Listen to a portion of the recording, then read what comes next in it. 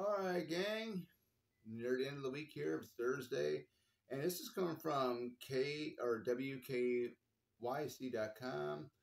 Actor Ari Lehman, who was the first guy to portray Jason Voorhees in the original Friday to meet with fans in Northeast Ohio. So we're gonna go ahead and read the article here, and this is where it's coming from. You guys can really see that.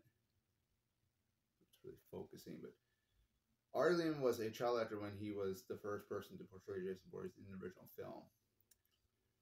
Hartville, Ohio. Jason Voorhees of the Friday the 13th film series is among the most notorious horror movie villains of all time, and the first actor to play the iconic role is making 2 stops in Northeast Ohio this week. Ari Leham, who was the child actor under the makeup during the unforgettable jump scare finale at Camp Crystal Lake in the original Friday the 13th in 1980, will appear at meet and greet events in Medina and Hartville. First up, Liam made a stop at Operation Phantom in Medina on Wednesday from 5 to 7:30 p.m. Let's see, it says we can read more here. Lehman shared the following message about his visit to Northeast Ohio. Lehman is also shared the following. Lehman is also part of the heavy metal band known as First Jason. The Jason Voorhees character, who is best known for wearing the hockey mask, went on to become the focus of multiple sequels throughout the 12 movies within the Friday franchise. Don't remember the ending of the original Friday the 13th watch. Just live below to see Liam in action. So my thing is, I never met the guy. This is one guy I would want to meet because you guys can see in the background. Let me turn the light. You can see it in the background, right back here, a little bit in the dark. There's my Friday 13th Part 1 poster that's signed by Deborah Hayes and Adrian King. I had an opportunity to meet him at Chicago's WizWorld quite a few years ago. It is now called Fan Expo. Passed him up because I wanted to meet Robert Kurtzman, special makeup artist.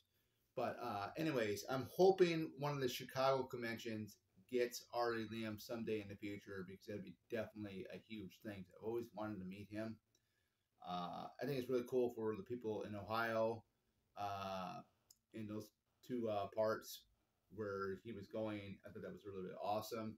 I know he's very, very energetic with the fans from what I've heard and what I've seen on like his interviews and stuff. He's very, very energetic, very, very outgoing. It seems like. So I've never had really a big problem with any of the Friday 13th guests that I've met.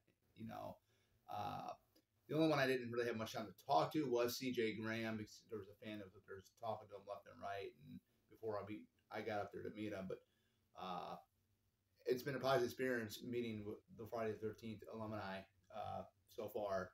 So Ari Leham is definitely one of the ones I'm really wanting to come to Chicago and meet.